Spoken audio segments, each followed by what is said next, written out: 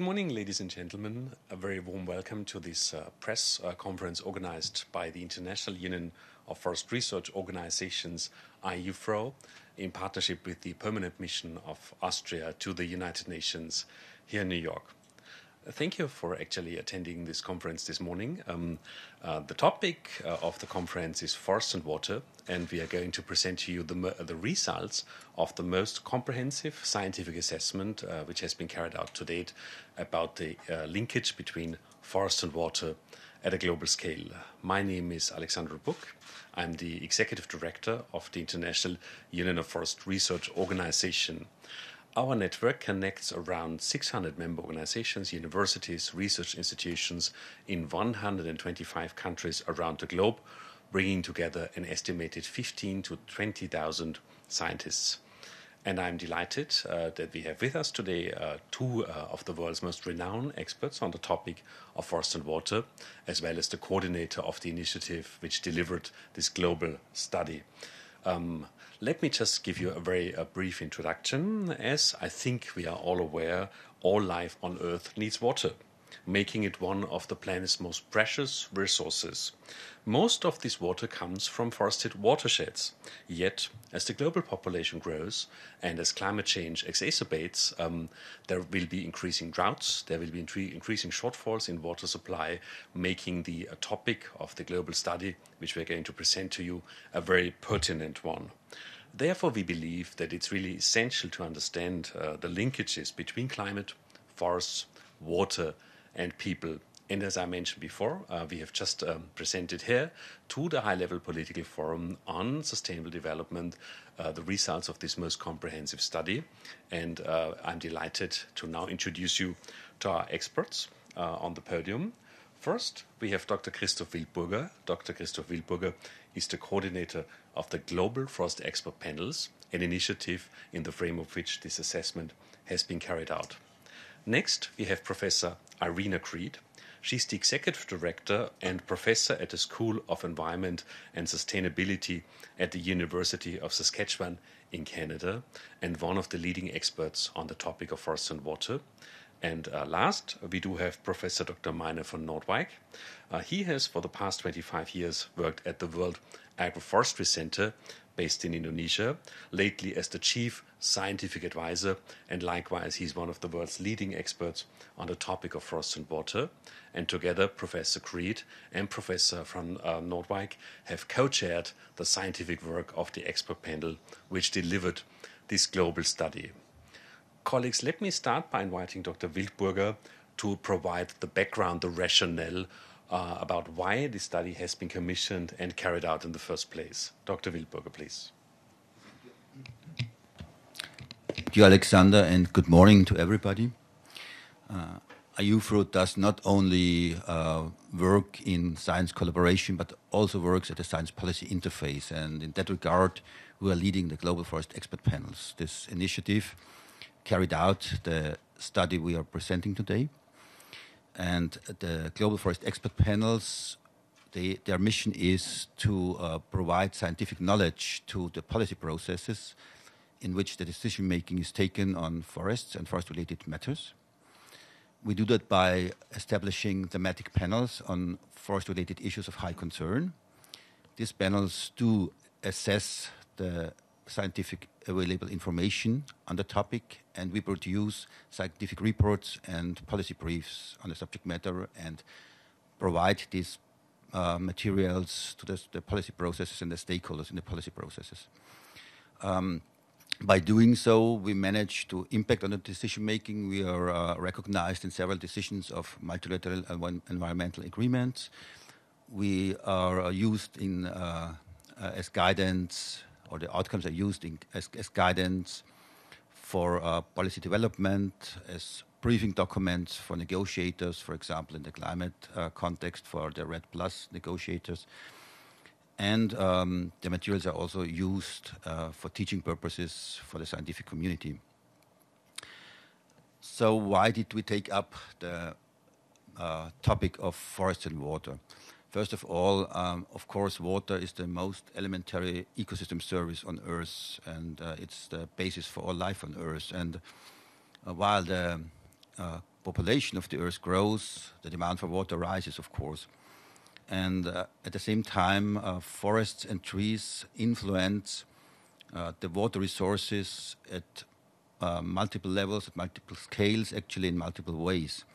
And yet, so far, this nexus has not been taken up by decision makers and has not been influenced decision making. At the same time, we have to recognize that our climate is changing. So we have a less secure climate. We face a more volatile climate, and we need more buffering for that. And forests can provide these buffering functions to avoid droughts and floods. And this creates now the challenge that we have a rising demand for water. We do have a rising demand for buffering function, but we do not have a rise in forests. On the contrary, in some parts of the world, the forest cover is decreasing. So now, in this discussion we have now at the moment in the UN on the implementation of the Sustainable Development Goals, I think it's the right point in time to include this nexus of forest and water in the decision making, and especially also the nexus of forest and water to climate and people. And our study wants to contribute now to the discussion on the implementation of SDGs and to the understanding of the nexus between climate, forest, water, and people, and also on the trade-offs and synergies that are inherent. Thank you. Thank you very much, Dr. Wilberg. It would seem that it's really a very important point in time to deliver this piece of research or this scientific report. Professor von Noordwijk, could I then ask you to elaborate a bit on, the questions that have guided the work of this assessment, and perhaps also provide a bit of background about the size of the panel, the experts involved, and so on? Thank you. Yes, it has been a remarkable journey over the past year or year and a half, and this expert panel consisted of, in the end, about 50 scientists working in about 20 different countries, parts of the world, and together reviewing over 1,000 recent scientific publications. So what we try to do is pull out of that the most salient, the most relevant parts for the current discussion on Sustainable Development Goals. At the same time, we really had to start with what are the key questions. Because it seemed obvious to most people that forest and water are closely related. And of course, a quick map on the world suggests that where there is forest, there is plenty of water, and where there is no forest, people have problems with water deficiency and water quality. So purely from the geographic pattern, it seems clear that forests are related with water. At the same time, at the policy level, it is not clear at all. We have a Sustainable Development Goal 6 that is about water and is mostly about giving access to water of the right quality to all the people in the world without much consideration of where that water would come from. We have Sustainable Development Goal 15 that talks about protecting the forest for the services, and we have a Climate Goal 13, and at the same time the connections between those three are relatively weak in the current formulation of SDGs, and we really try to position our report on that interface, on that nexus. So after various steps, we came up with the three overarching questions for our report, and that is, first of all, do forests matter? Does it help to have more trees? Tree planting is a very common response to issues on climate and concern, and often expressing political commitment. But does it really help to have more trees for the issues of water that we have right now? Or are trees using more water than other vegetation, like we've seen in the eucalyptus debate, and we might rather have less trees if we want more water? Well, we found that question itself, it captures a lot of the debate over the last 20 years about how to reconcile the impact that trees have on using more water, with the ideas that that water that trees use is not lost, but is going back to the atmosphere and might come back elsewhere as precipitation and rainfall. So within that do forests matter question, there's a lot of debate of the past 20 years is captured within that. The second question is who is responsible, who is in charge, what is the social dimension of it? And of course, forests have mostly been managed by state or state-level institutions, forestry departments, but are they fit, are they at the right position to actually start managing water in a more direct way? So we have questions at that scale, and then how does it link to people on the ground? How does it link to farmers and the trees that they have? And how do we see governance of water associated with governance of forest? And the third question is then, if we see all this, how can progress be made and be measured within this interface? And is the current set of metrics that we have in the 169 targets of the SDGs, are we actually capturing the essential part of the nexus, yes or no? So in doing that, we then realized that there underpinning all these things are three basic perceptions of how we see forest and water. And the most common widespread perception is still what we now call the paradise lost, is the no forest, no water slogans, leading to expectations that more forest would mean more water. Well, that has been largely discredited by hydrological science of the past 20 years, but it still has some important elements and important relevance. It got replaced by the more forest, less water perception of competition. Yeah, and there's a finite amount of water, and either trees use it or crops, and it's a choice where the water goes. And now the recent one is rediscovering the cycle, rediscovering that atmospheric connection between what happens in one piece of land and what happens elsewhere. And in the report, we describe these three as evolving paradigms. We do think that in that last one, we don't have generalizations. We don't say all forests do this with all water. It matters much more where we are on the globe. But half the rainfall over land is probably related to recycling elsewhere. So we have not only the upstream, downstream, but also the upwind, downwind relationship. And that's where we had a lot of the specific questions coming down to. And I think that's where the nexus of the SDG 6, 13 and 15 plays out in a much more specific locational context. I'd like to hand over to my co-chair for going through the conclusions we came up with. Thank you. Yeah, thank you very much, Professor from Noordwijk. Much appreciated. So now what we are going to hear are really the findings, the main findings and conclusions of the report. And, following the example of previous similar assessment reports coordinated by UFRO, we do have the full report and the policy brief. So here they are, fresh from the press, fresh for the media. And now, Professor Creed, could I ask you to elaborate on the key findings of the report and the key conclusions that we also want to bring to the attention of the decision makers here in this important high-level political forum? Thank you, Alexander. So the main finding is water security is central to all 17 of the United Nations Sustainable Development Goals. We can recognize that. And to answer the question, do forests matter? The answer is an emphatic yes. Forests matter for water security. But this relatively simple answer hides a much more complex reality, because it's not just that forests matter. You need to have the right tree, the right age, at the right time, and the right place. And that's where science needs to advance even further to help policymakers understand how we can better use forests to provide that water security. Our main findings can be summarized, although there are 10 of them. I'm going to summarize them in 3 key points.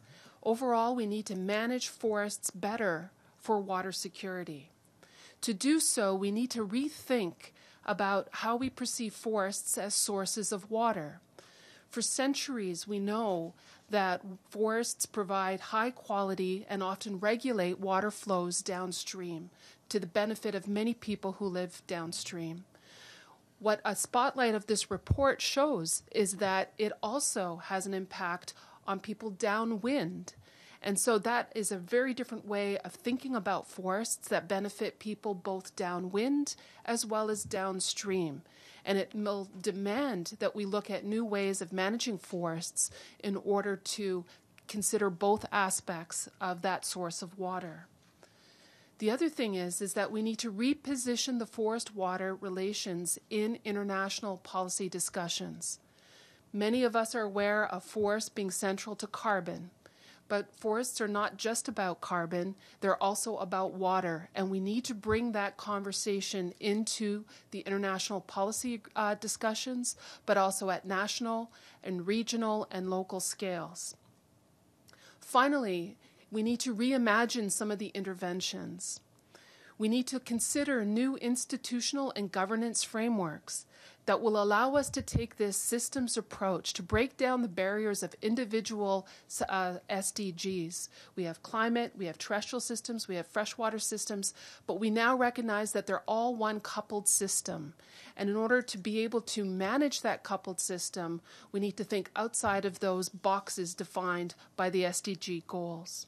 And we also need to create policies that allow both state and non-state actors to come together in a participatory way so that we ensure that we have both social and environmental justice and equity at the end of the day.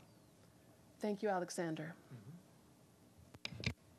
Thank you very much, Professor Creed. So it strikes me that, these are very relevant findings, but what you mentioned about the downwind role of forests in actually really influencing where rainfall actually falls in rather distant locations is a rather novel aspect of this whole piece of research.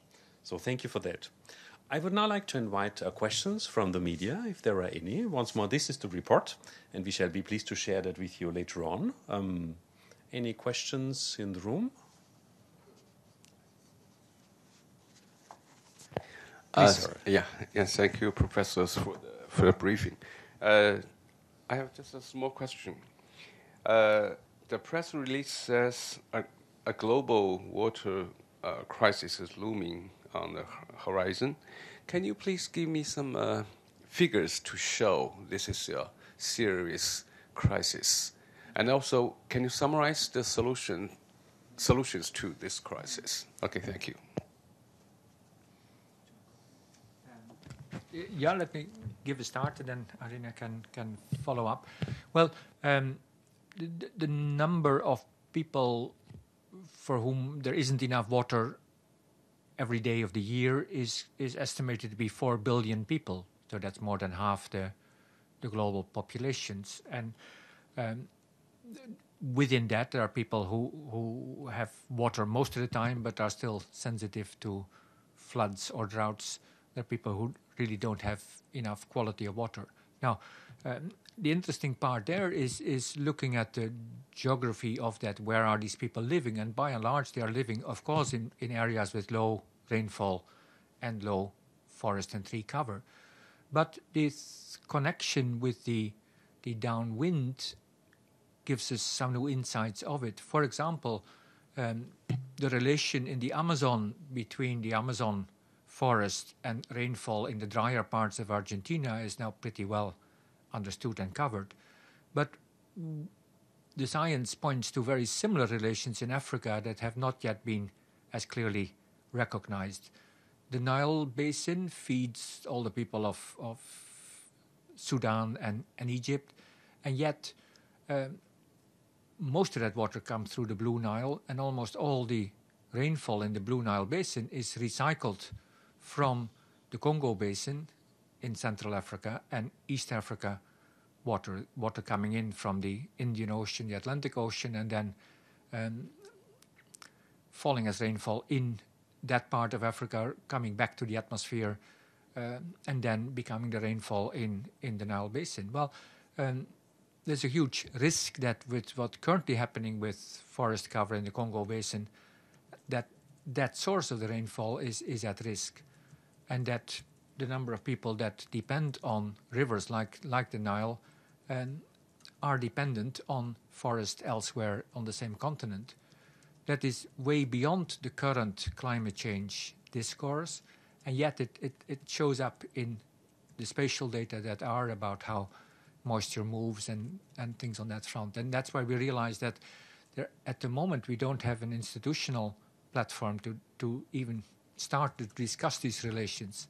We have the basin management, the Nile as a basin, but the way it depends itself on forest elsewhere in Africa has not been picked up. And so in that sense, we say that, people who currently depend on rivers may take for granted that these rivers will flow and that the rainfall that drives them will flow. But we now start to realize that forests do play a role in that causation of rainfall, at the same time that patterns of change, not only the global warming, the global climate change, but also the more regional patterns of land cover change will affect them. There's also relations in China.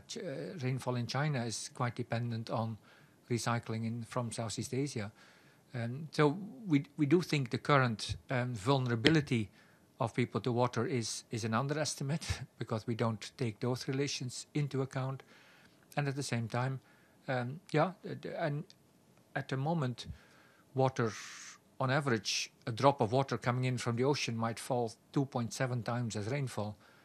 There's no reason why it is 2.7. It could become 2 if we have less recycling. It might possibly become 3.5, and that changes the whole equation on water security and water shortages. So we do feel that there is a big gap in that type of understanding versus the current framing of climate change and climate agreements. And we think there's a lot of opportunity to, what we say, re-anchor that climate change forest debate in water in ways that have not been imagined so far. Maybe, Irena, you want to add to that? Thank you, Meine. Just to amplify some of the comments that Meine has made, with climate change, our water security is becoming increasingly unpredictable and uncertain. And we can have, in some places, too much water, and other places, too little water. And nobody's protected. Both people in wealthy countries and developed countries, as well as poorer people in developing countries, are all going to be impacted with this. If I just look at one case in Canada, when we get the floods that happen, it's $1 billion insurance fiasco. So many people are impacted. It's affecting the economy, and we need to do something about that. The role of forests can help mitigate some of that extremes in the water, whether it's too much or too little, by being a sponge for some of the water, but also helping to regulate some of the flows downstream. But if we were to look at it on a global basis, you asked about the aspect of a global crisis. Everyone is impacted by it, but there are some places on the planet that will be more impacted. And the continents of Africa come to mind in particular, because the water security is also linked to both energy and food security, and we have to look at the nexus of all three of them. And if you look at all projections for India as well as for Africa, that is where the greatest growth in population will occur, and that is also where the greatest crises are anticipated in terms of water, food, and energy. Alexander. Yes. I just wanted to add one aspect for the political level. A part of the solution is also that we need a coherent policy in implementing the SDGs. As we heard, I mean, all the water issue is connected to all the implementation of all SDGs. And I think the countries have to be aware, the governments, that they need to take that into account in implementing the SDGs. So they have to take into account the trade-offs and synergies. So if you implement one SDG without taking a look into the other SDGs, you might impact the water resources negatively, for example, and you might not even intend to do so, but you have not taken into account the nexus.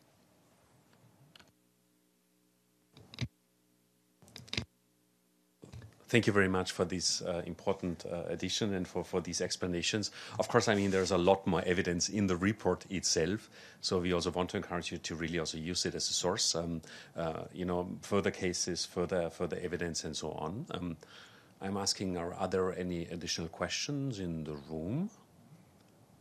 that does not seem to be the case. So therefore, I want to sincerely thank you for attending the conference, for excellent questions. I want to thank the panel for their statements and for their explanations. And I declare the press conference closed. Thank you.